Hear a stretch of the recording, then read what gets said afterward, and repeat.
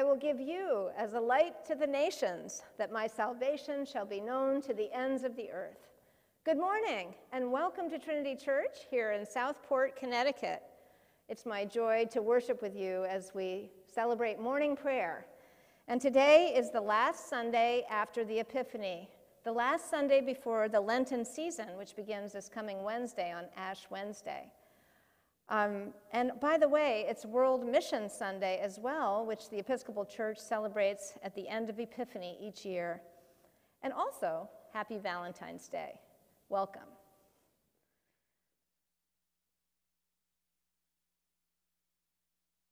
Lord, open our lips.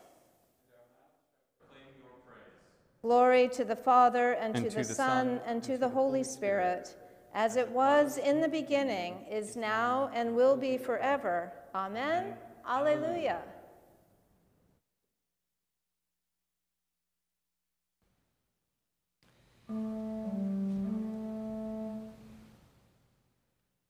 Be joyful in the Lord, all you lands.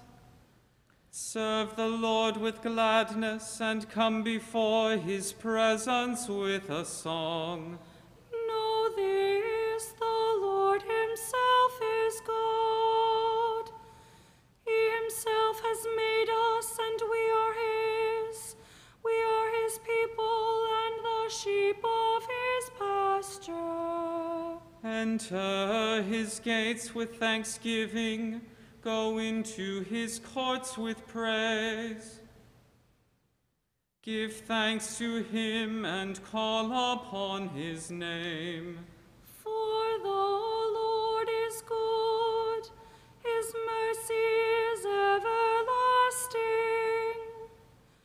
and his faithfulness endures from age to age. Glory to the Father, and to the Son, and to the Holy Spirit, as it was in the beginning, is now, and will be forever. Amen.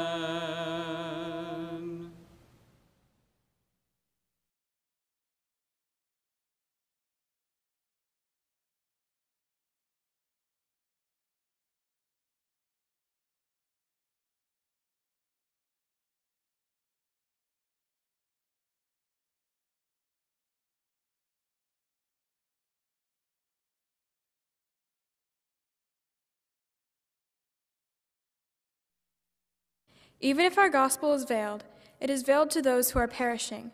In their case, the God of this world has blinded the minds of the unbelievers to keep them from seeing the light of the gospel of the glory of Christ, who is the image of God. For we do not proclaim ourselves, we proclaim Jesus Christ as Lord, and ourselves as your slaves for Jesus' sake. For it is God who said, "Let light shine out of darkness," who has shown in our heart to give the light of the knowledge of the glory of God in the face of Jesus Christ. The word of the Lord. Thanks be to God.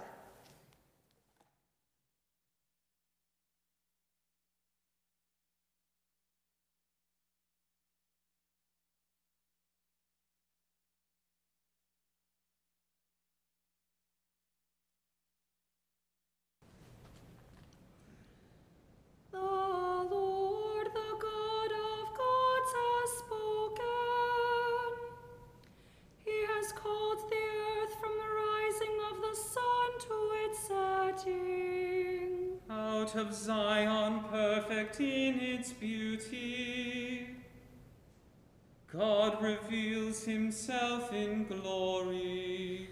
Our God will come and will not keep silence. Before him there is a consuming flame, and round about him a raging storm. He calls the heavens and the earth from above to witness the judgment of his people. Gather before me my loyal followers, those who have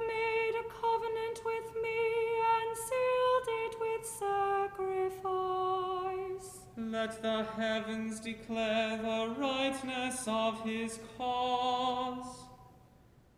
For God himself is judge.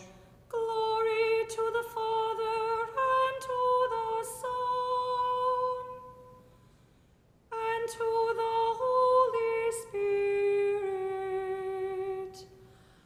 As it was in the beginning, is now, and will be forever. Amen.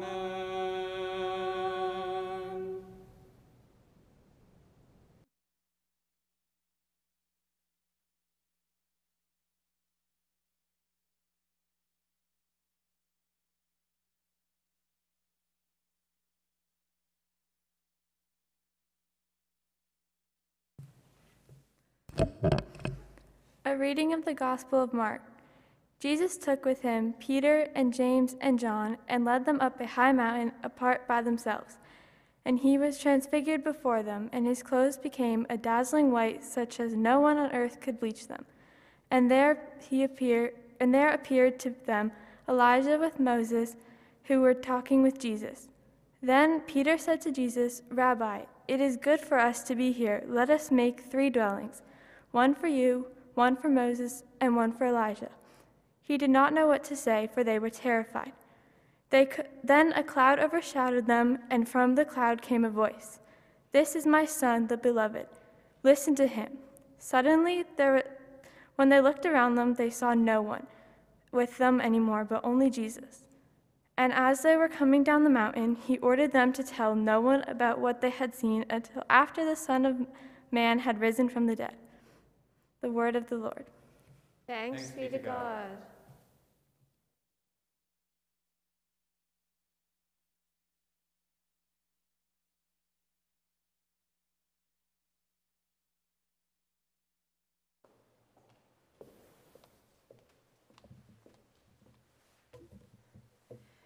May the words of my mouth and the meditations of all of our hearts be acceptable in your sight, O Lord, our strength and our Redeemer. Amen. The story in the gospel today is about 4 friends who go on a hike up a high mountain. It's a beautiful day for Peter, James, and John. They have Jesus all to themselves. And when they reach the top of the mountain, suddenly everything changes, because Jesus stands before them and is transfigured before them, meaning he was totally changed. Suddenly, his body was bathed in light. His clothes were glowing, and they were dazzling. The 3 friends, Peter, James, and John, were so terrified that they didn't know what to do. Peter felt like he should build something there right away. Then, out of the sky, they heard the voice of God booming, "This is my Son. Listen to him." And then it was all over as suddenly as it had happened. What did it mean? The 4 of them left that place and they went down the mountain. Now today I have a picture to show you about this story. It's a special picture called an icon. Icons are meant to help us really understand what is happening. What is the meaning in this story?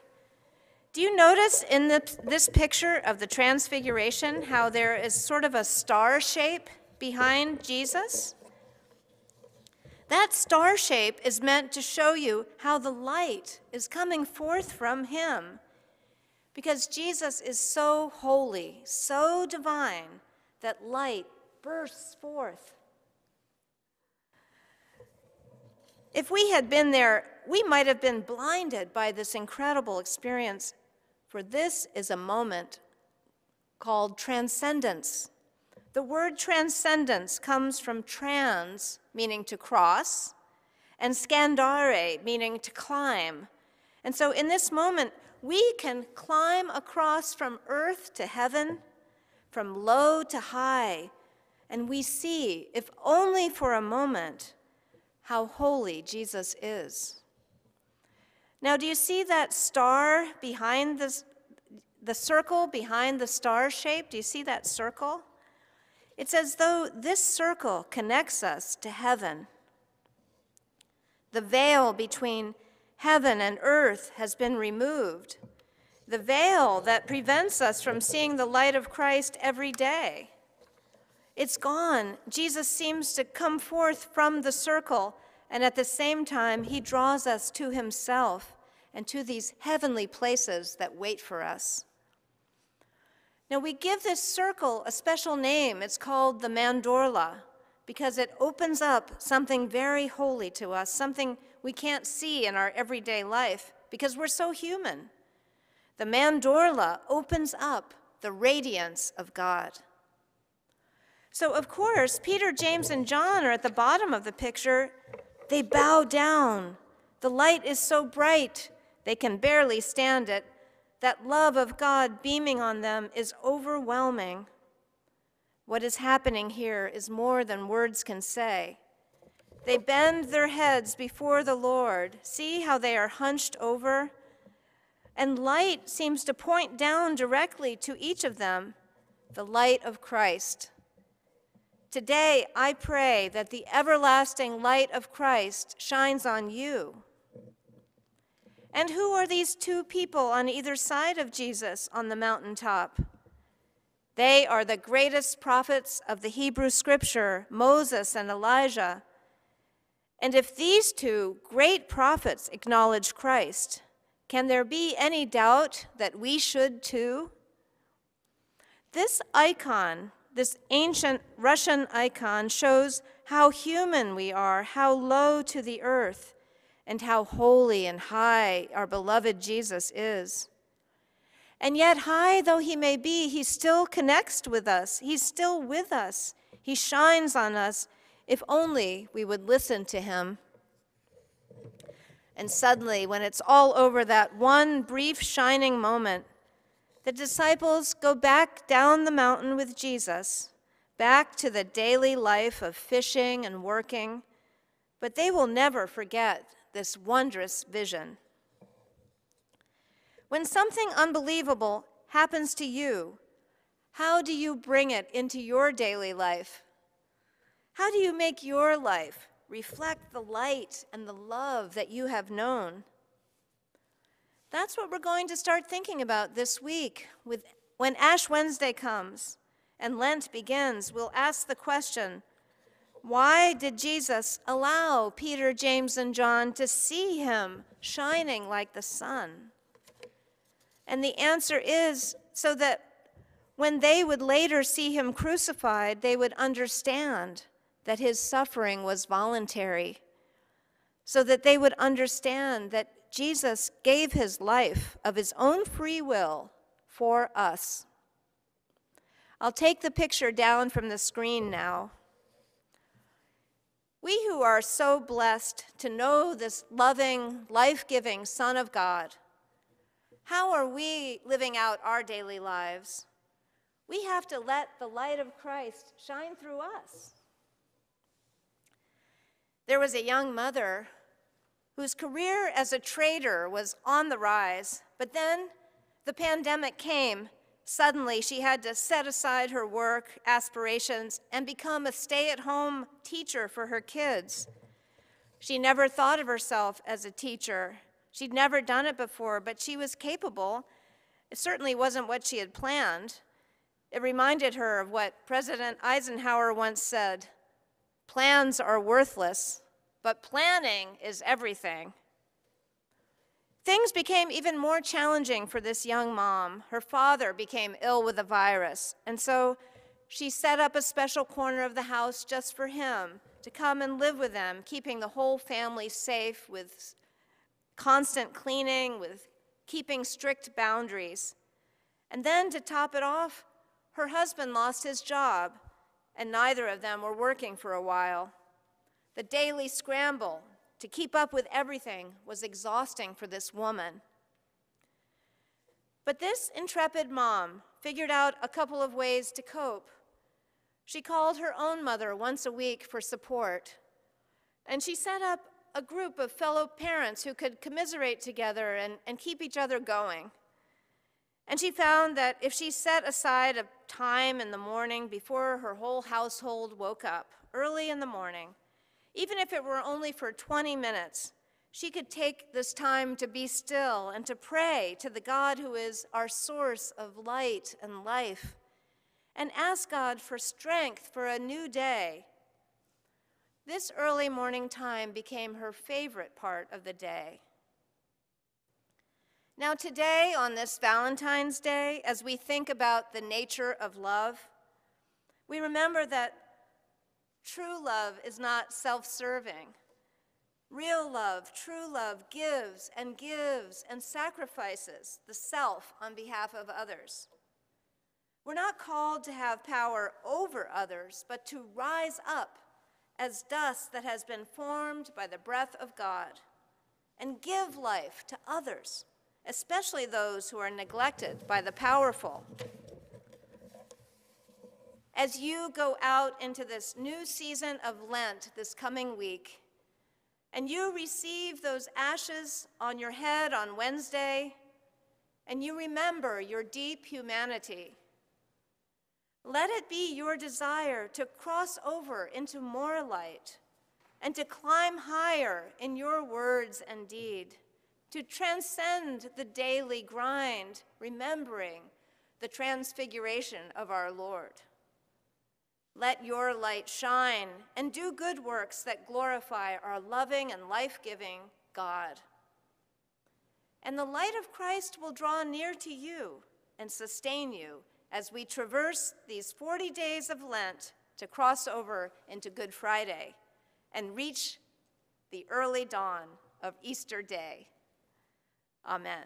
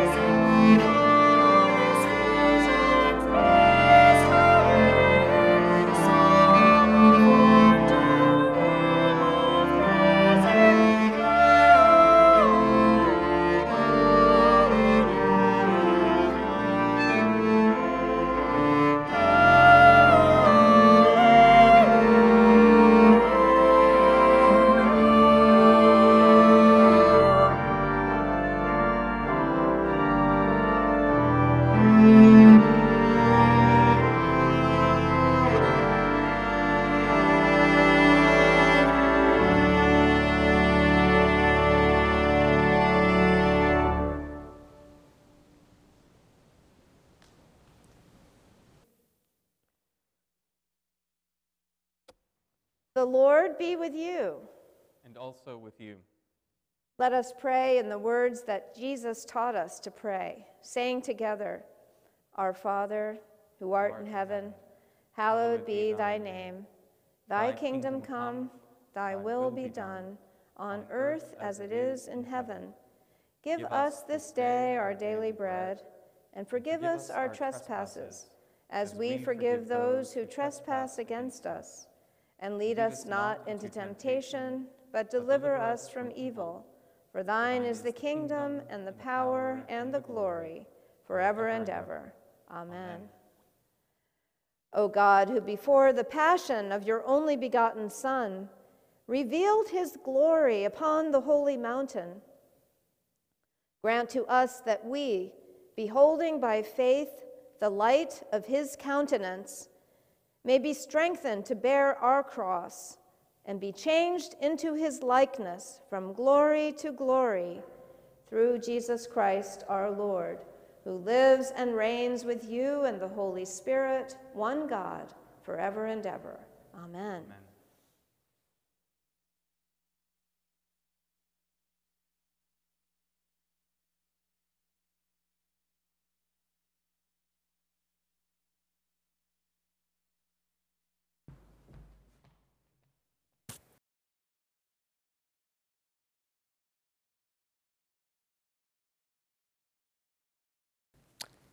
God of light and life, our prayers rise before you on this day in hope and faith. We pray for your church, for the Episcopal Church in Connecticut, for our bishops Ian and Laura, our clergy, and all the people. We pray for churches around the world on this World Mission Sunday. Flame of abundant love, be our joy in proclaiming your good news to the world.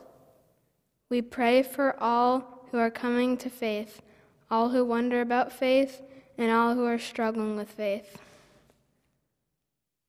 Light of all creation, guide us to lead, teach, and nurture your disciples. We pray for those in need of food, shelter, clothing, and God's healing touch, especially those for whom our prayers are desired. On Trinity's prayer list, we pray for Jill, Bobby Ashcroft, Stephen Shee, Patria Swan, Peter Swan, Joyce Miller, Robert, Lillian, Lee, Whitney, Janet, John Rogers, Philip, and anyone else you would like to name at this time. David.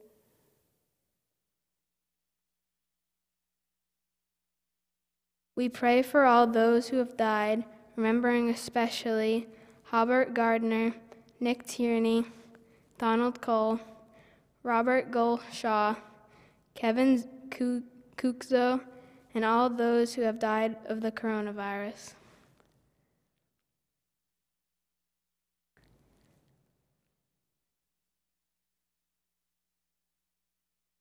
Comforter of the suffering, warm our hands to loving service. We pray for the world, especially where there is trouble and suffering, far away or nearby, especially those places we name now. We pray for the country of Cameroon in the midst of its civil war. We pray for the Anglican School of the Good Shepherd.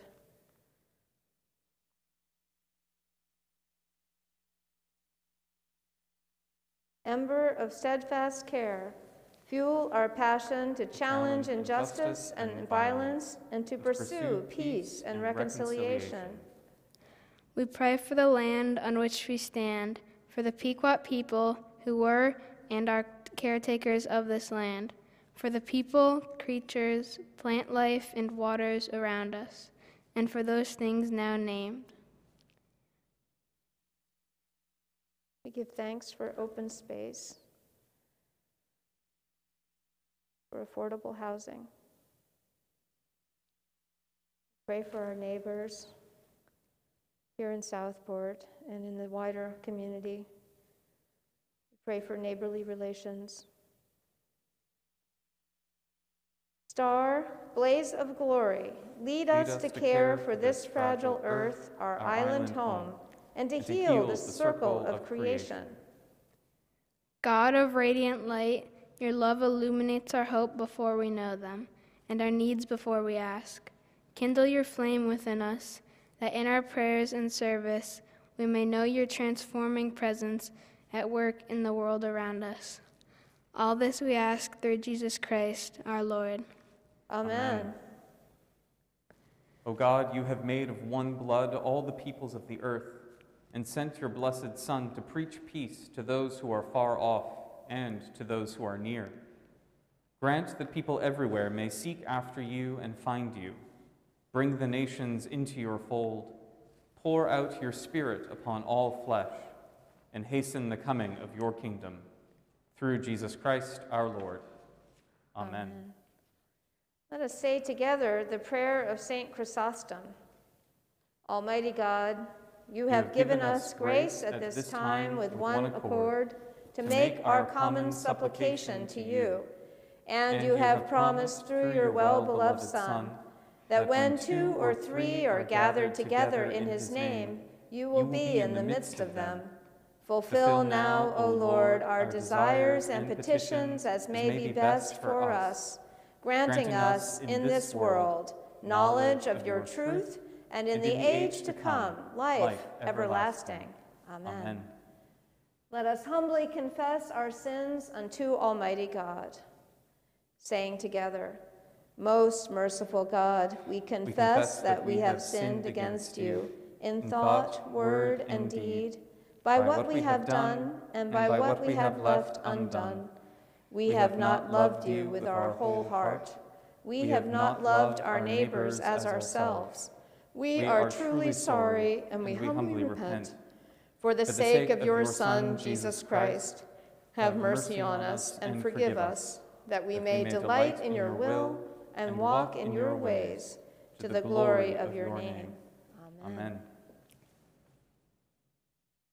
Almighty God, have mercy on you, forgive you all your sins through our Lord Jesus Christ, strengthen you in all goodness, and by the power of the Holy Spirit, keep you in eternal life. Amen. My sisters and brothers, the peace of the Lord be always with you. And also with you. Let us share the peace with one another. Peace to you in the balcony. Peace, everyone. Peace to all those who are watching at home, our beloved friends, our neighbors, our maybe friends far away. We're so happy that you joined us today. Please be seated for a few announcements.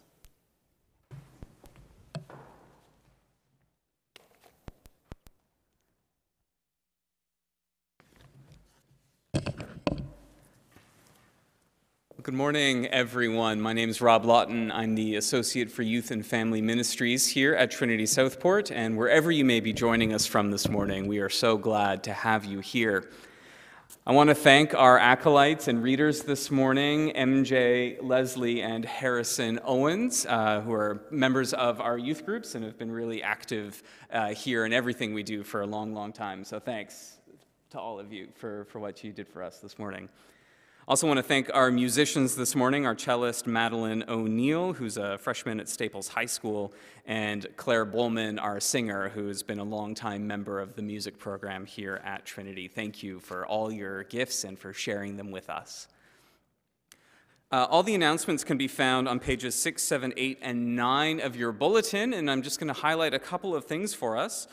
Immediately after the 11 a.m. or the 10 a.m. service this morning, at 11 a.m., we'll be having a Zoom coffee hour where you can join myself, Reverend Peggy, and Robert Kwan just for a time of fellowship. So the information for that can be found on page 6 of the bulletin and also on our Facebook page. So I hope you'll grab your favorite mug of a warm beverage and join us for that. Tuesday is Shrove Tuesday, also known as Pancake Tuesday, and unfortunately we can't gather in the parish hall for our normal pancake supper, But I'd like to invite everyone to join us for a Zoom pancake supper. We'll make some pancakes together. I've included a recipe that can be found in the bulletin on page 8, or you can use a mix, whatever is easiest for you. And we'll talk through making pancakes together and then just have some fellowship time over dinner together. So that starts at 5:30 on Tuesday over Zoom, and the information for that's on page 6. Wednesday is Ash Wednesday, the beginning of Lent, and we'll be having a number of outdoor services for anyone who would care to join us. Those will be at 7:30 a.m., 8:30 a.m., 12 noon, and 5:30 p.m., and those will be all just outside the main doors of the church right on Pequot Avenue. And then for folks who want to participate in the Ash Wednesday service but can't get here, we'll be broadcasting a service on Facebook and YouTube at 7:30 p.m. So lots of ways to participate in the Ash Wednesday liturgy. Over the month of March, on Thursday evenings, myself, Reverend Peggy, Dr. Harry Schmitz, and the Reverend Dr. Gary Gelfenbein will be presenting a series of talks on the energy of the cross, spanning from the last 7 words that Jesus spoke from the cross, as well as different artistic depictions of the cross and what that might teach us in this Lenten season. So I hope you'll be able to join us for those. Those will be on Thursdays in March at 6 p.m. Over Zoom, and we'll have a link for you soon. For anyone who may be feeling that the ongoing pandemic is causing a level of anxiety, there's going to be a day for lay people offered by the Episcopal Church in Connecticut on Saturday, February 27th from 9:30 in the morning to 2:30 p.m., and that'll be over Zoom, and we'll be joined by Dr. David Olson, who will be just telling us about some of the ways that humans react to anxiety and stress, and some of the ways we can cope with that. The event is free of charge, but it does require a pre-registration, and information about that can be found on page 7 of the bulletin. The last thing I'll say is that starting next Sunday, the first Sunday in Lent, in addition to our regular Children Time videos at 9 a.m. on Sunday mornings, Robert Kwan and I will be offering a live Zoom Sunday school class at 9 a.m. If you're already on my family mailing list, then you've gotten that information already, but if you're not and you would like to be included, please just send me an email, associate@trinitysouthport.org, and I'll be happy to send you all the information about that. Thank you again, and good morning.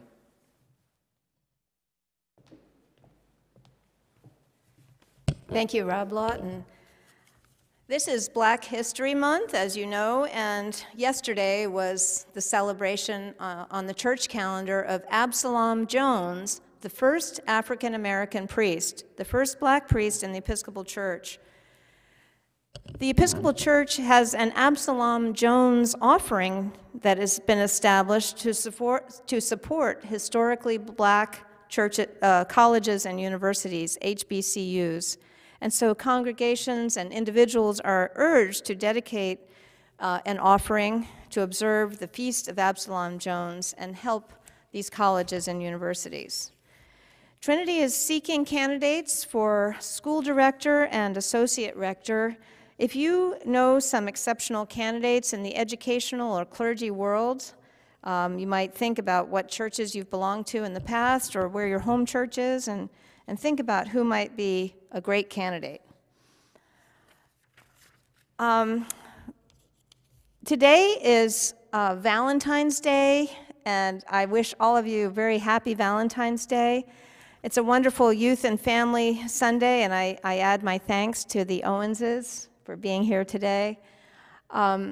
It's World Mission Sunday as well, which is always the last Sunday of Epiphany, established by the Episcopal Church for us to remember the poor around the globe, and remember how wealthy we are and that we're called to share some of our blessings with others. On that note, we are offering this coming, Thursday, the 25th, a week from Thursday night, our second in a series on world mission, the Reverend Canon Elizabeth Geitz, who founded the Academy of the Good Shepherd in Bafut, Cameroon, will be talking about this wonderful school, and Sister Jane Manka, who is the amazing nun who helped her found it. It's a fabulous story. Elizabeth wrote a book called I Am That Child, and she's written several other books as well, so it's going to prove to be a fascinating evening. I hope you can join us February 25th. Other announcements are in your leaflet. At this time in our service, we remember our own offering, and we say this offertory sentence. Ascribe to the Lord the honor due his name. Give offerings and come into his courts with praise.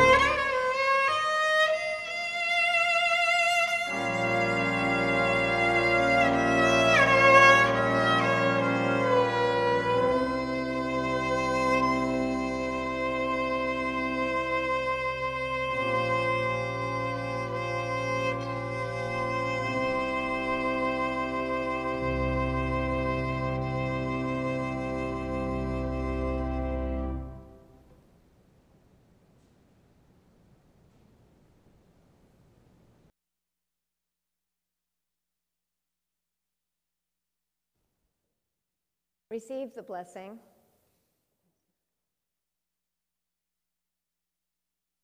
The peace of God, which passes all understanding, keep your hearts and minds in the knowledge and love of God and of his Son, Jesus Christ, our Lord. And the blessing of God Almighty, the Father, the Son, and the Holy Spirit, our Creator, Redeemer, and Sustainer, be among you and remain with you this day and forevermore. Amen. Amen. Let us bless the Lord. Thanks be to God. The grace of our Lord Jesus Christ and the love of God and the fellowship of the Holy Spirit be with you all evermore. Amen.